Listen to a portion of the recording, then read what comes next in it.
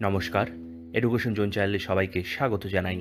চ্যানেলটিকে সাবস্ক্রাইব করার জন্য সাবস্ক্রাইব বাটনে প্রেস করুন। পরবর্তী ভিডিওগুলোর নোটিফিকেশন পাওয়ার জন্য বেল আইকনটিতে প্রেস করুন। ভিডিওগুলো ভালো লাগলে অবশ্যই ভিডিওগুলো লাইক করুন, শেয়ার করুন। ধন্যবাদ। আজকে আমরা আলোচনা করব বুদ্ধির অভিক্ষা বা ইন্টেলিজেন্স টেস্ট সম্পর্কযুক্ত বিভিন্ন শর্ট কোশ্চেন। এখানে এমসিকিউ এসিকিউ টাইপের শর্ট কোশ্চেন দেওয়া আছে।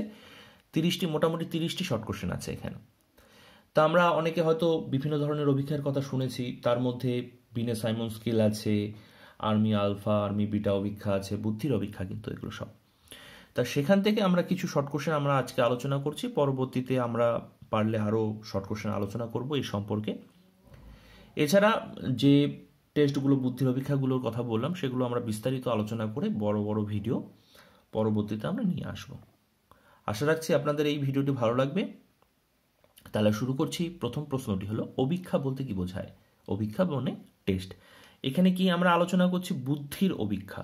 তাহলে বুদ্ধির টেস্ট করার কথা কিন্তু বলছি। আমাদের মানসিক ক্ষমতা কত, কার বুদ্ধি কেমন, সেগুলো টেস্ট করার জন্য যে ধরনের অভিক্ষার সাহায্য নেওয়া হয়, সেখানে বিভিন্ন ধরনের অভিক্ষা, যেমন বললাম বিনে সাইমন স্কেল অভিক্ষা। তাহলে বুদ্ধির অভিক্ষা আমরা কেন বা বুদ্ধির কেন টেস্ট করব? কারণ একটি শিক্ষার্থী তার মানসিকভাবে সে কতটা পরিপক্ক তার উপরে নির্ভর করে কিন্তু তার অ্যাচিভমেন্ট কেমন হবে। তার শিক্ষাক্ষেত্রে বা যে কোনো ক্ষেত্রে আমাদের মানসিক ক্ষমতার উপরে কিন্তু সব কিছু নির্ভর করে। তাহলে মানে আমরা একটা শিক্ষার্থীকে যদি আমরা তার মানসিক ক্ষমতার উপরে নির্ভর করে যদি আমরা শিক্ষা দিই, তাহলে কিন্তু তার শিক্ষাটা ভালো হবে। উদাহরণ হিসাবে যদি বলি, একজন ক্লাস 10-এ পড়ে, বয়স হিসেবে সে ক্লাস 10-এ পড়ে, তাহলে আমরা মোটামুটিভাবে ক্লাস 10-এ পড়া শিক্ষার্থীর বয়স হলো 15 বছর। সে তার বয়স হিসেবে ক্লাস 10-এ পড়ছে, কিন্তু তার মানসিক বয়স 15 থেকে কম, ধরুন 10। তার বয়স হলো 15, কিন্তু তার মানসিক বয়স 10। তাহলে সেই 10 বছরের শিশুর মানসিক ক্ষমতা যেমন, সেই 15 বছর শিশুর মানসিক ক্ষমতাও কিন্তু তেমন, সাধারণ হিসাবে বলছি। তাহলে কি হবে? তাহলে কিন্তু তাকে বেশি কঠিন কঠিন বিষয় যদি আমরা শেখাই, তাহলে কিন্তু তার মাথায় ঢুকবে না, অটোমেটিকলি তার রেজাল্ট খারাপ হবে। তার মানে তার বুদ্ধি পরিমাপ করে, মানসিক ক্ষমতা পরিমাপ করে যদি তারপরে আমরা তাকে শিক্ষা দিই, তাহলে কিন্তু তার শিক্ষাটা সম্পূর্ণ হবে। উল্টোটাও হতে পারে, একজনের বয়স 15 বছর কিন্তু তার মানসিক বয়স 18-19 বছর। তাহলে তাকে যেভাবে শিক্ষা দেওয়া উচিত, তাকে একটি সাধারণ শিক্ষার্থীর মতো যদি তাকে শিক্ষা দেই, তার কিন্তু অল্পতেই তার একঘেয়েমি চলে আসবে। সে অল্পতেই তো বুঝে যাচ্ছে, তার মানসিক বয়স বেশি, সে ক্লাস 10-এ পড়তে পারে, তার বয়স 15 হতে পারে, কিন্তু তার ডেভেলপমেন্ট এতটাই উন্নত, সে তার থেকে আরও 2-3 বছরের বড় শিক্ষার্থীরা বা যারা দাদা দিদিরা আছে, তাদের যে মানসিকতা, সে সম্পন্ন মানসিকতা তার হওয়ায় সে অটোমেটিক্যালি কিন্তু সে বড় বড় ভাব থাকবে একটা, তার চিন্তা ভাবনা, কথাবার্তার মধ্যে কিন্তু সেই ভাবগুলো থাকবে। তাহলে তাকে সেইভাবে শিক্ষা দিতে হবে, উন্নত মানের শিক্ষা দিতে হবে, তাহলে তার শিক্ষাটা ভালো হবে, সে অগ্রগতি বা এগিয়ে যেতে পারবে। তাহলে শিক্ষায়, তার শুধু শিক্ষায় না, প্রত্যেকটি ক্ষেত্রে একজন ব্যক্তি তখনই উন্নত হতে পারবে যখনই তার মানসিক বয়স হিসেবে সে প্রত্যেকটি কাজ করবে। সেজন্য মানসিক বয়স জানা কিন্তু আমাদের খুবই দরকার। সেজন্য এই মানসিক বয়স কার কেমন সেটি নির্ণয় করার জন্য যে ধরনের স্কেল বা যে ধরনের পরীক্ষা নিরীক্ষা করা হয়ে থাকে, সেগুলোই যে যে করেছে, যেভাবে করেছে, যে উদ্দেশ্যে করেছে, তার নাম অনুসারে যে বিভিন্ন ধরনের স্কেলগুলোর নাম হয়েছে বা অভিক্ষার নাম হয়েছে। যেমন বিনে সাইমন স্কেল, বিনে একজন ব্যক্তি, সাইমন একজন ব্যক্তি, দুজন মিলে এই অভিক্ষাটা তৈরি করেছেন, সেজন্য এই অভিক্ষাটার নাম হচ্ছে বিনে সাইমন স্কেল। যাই হোক, আলোচনা অনেক করে ফেললাম, আশা রাখছি আপনারা বোর হননি। তাহলে 2 নম্বর প্রশ্নটি, কোন বয়স সীমার মধ্যে বিনে সাইমন স্কেল প্রযুক্ত হয়? 3 থেকে 15 বছর বয়স সীমার মধ্যে বিনে সাইমন স্কেল প্রযুক্ত হয়। 3 নাম্বার, বিনে সাইমন স্কেলের প্রধান উদ্দেশ্য কি? মানসিক বয়স পরিমাপ করা। 4 নাম্বার, M.A বলতে কি বোঝায়? মনোবিদ্যায় M.A বলতে বোঝায় মানসিক পরিণতির বয়স, মেন্টাল এজ। 5 নাম্বার, বিনে সাইমন স্কেল কোন কোন বছর সংশোধিত হয়েছিলেন? মানে যে তিনি স্কেলটা দিয়েছিলেন কোন কোন বছর সংশোধিত করেছিলেন। প্রথম তিনি যে তার স্কেলটি প্রকাশ করেন, সবার সম্মুখে নিয়ে আসেন, সেটি হলো 1905 সালে। নেক্সট তার সংস্করণ রূপটি হলো 1908 এবং লাস্ট 1911, কারণ বিনে তিনি 1911 সালে মারা গেছেন, সেজন্য তারপরে এর কোনো সংস্করণ আসেনি।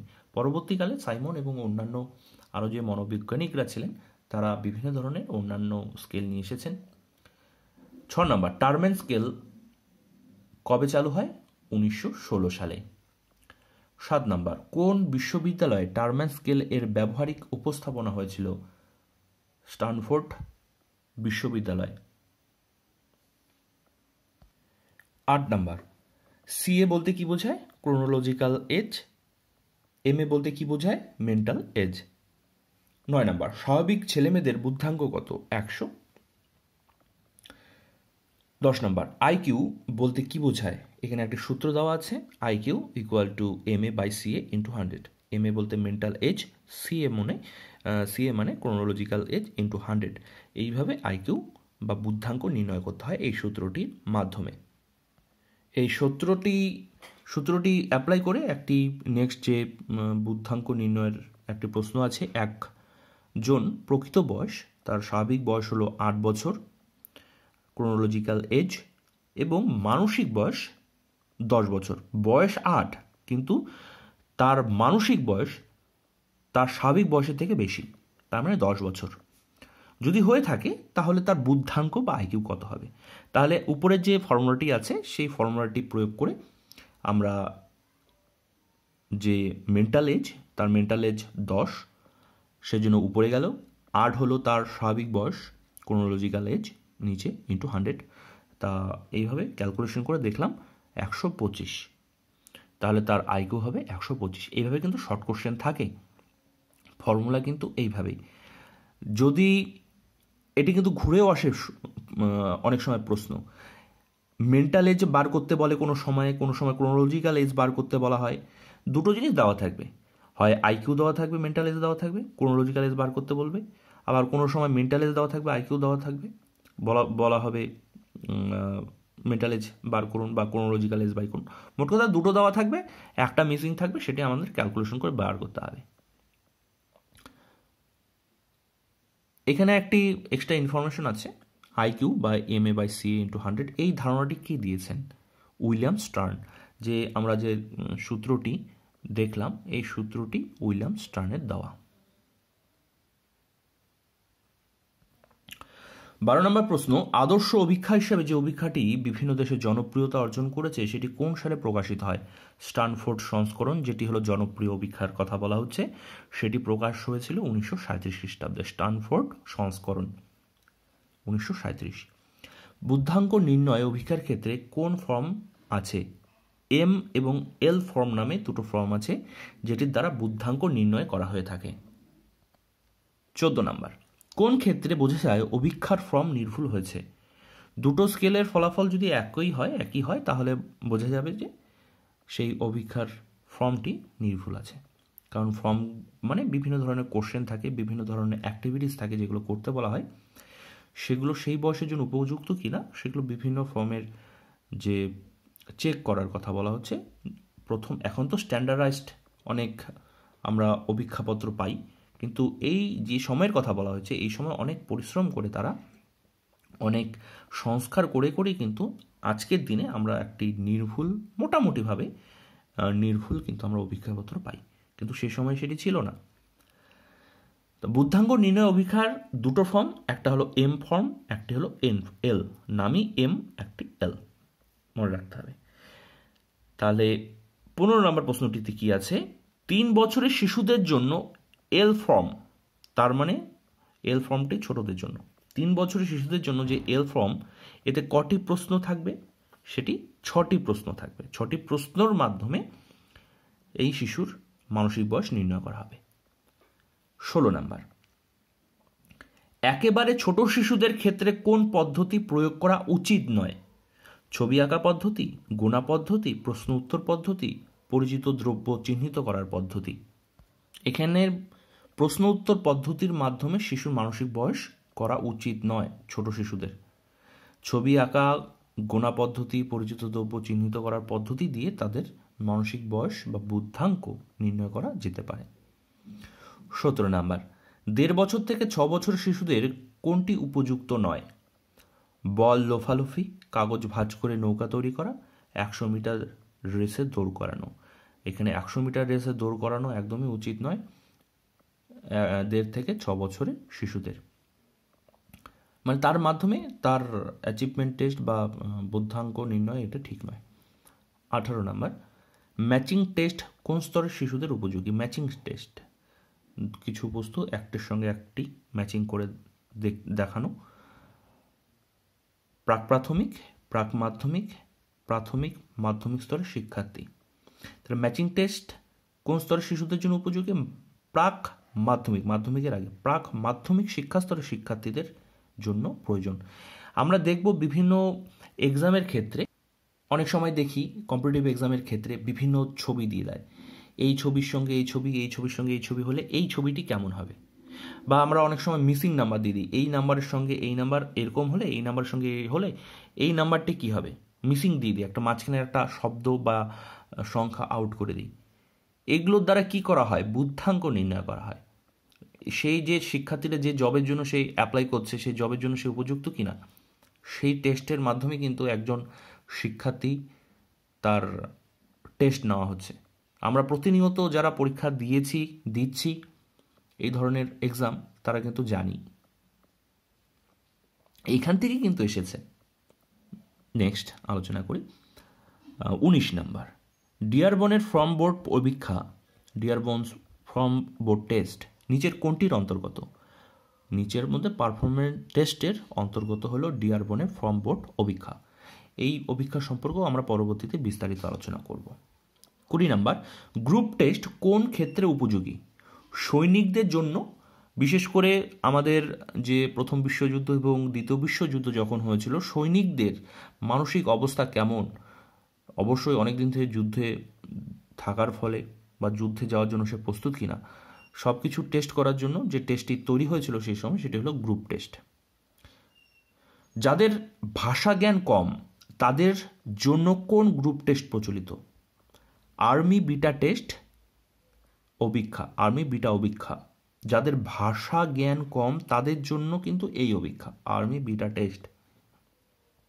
22 নাম্বার, ভাষাভিত্তিক দলগত অভিক্ষা হলো আর্মি আলফা। আগেরটা গেল আর্মি বিটা, এটা হলো ভাষাভিত্তিক দলগত অভিক্ষা, এটা হলো আর্মি আলফা টেস্ট। মাথায় রাখতে হবে, গোলমাল করলে হবে না। 23 নাম্বার, এজিসিটি, এজিসিটি কি? Army general classification test. এখানে আরও কিছু আমরা তথ্য দিয়ে দিয়েছি বিভিন্ন ধরনের বুদ্ধির অভিক্ষা সম্পর্কে। থর্নডাইকে সিএভিডি, এটা সিএভিডি ফুল ফর্ম এখানে আমরা দিয়ে দিয়েছি। এটি থর্নডাইকের completion, arithmetic, vocabulary, direction test. Next আছে ক্যালম্যান অ্যান্ডারসনের বুদ্ধির অভিক্ষা, টারম্যান ম্যাক নিমারের মানসিক ক্ষমতার পরিমাপক অভিক্ষা, মেন্টাল এবিলিটি কিন্তু এটা test, test of mental ability, Terman Mac নিমারের মানসিক ক্ষমতার পরিমাপক অভিক্ষা। আরেকটি কি আছে? ক্যালিফোর্নিয়ার মানসিক পরিণমন অভিক্ষা। আগেরটি ছিল কি? মেন্টাল এবিলিটি, এটা মেন্টাল ম্যাচুরিটি, দুটো কিন্তু আলাদা, মেন্টাল এবিলিটি আর এটি মেন্টাল ম্যাচুরিটি। এই সবগুলো যেগুলো এখানে আমরা ব্র্যাকেট দিয়ে রেখেছি, গ্রুপ টেস্ট অফ ইন্টেলিজেন্স, মনে রাখতে হবে গ্রুপ টেস্ট অফ ইন্টেলিজেন্সের মধ্যে এগুলো পড়ে, আরও আছে, এগুলো অবশ্যই পড়ে। সর্বশেষ আরেকটি তথ্য, development of intelligence in children. মনোবিদ্যার ইতিহাসে এই অভিক্ষা হলো বিনে সাইমন অভিক্ষা, 1908। আমরা বলেছিলাম 1905 সাল সেটি প্রথম, সেটি সংস্কার করা হয়েছিল 1908 সাল।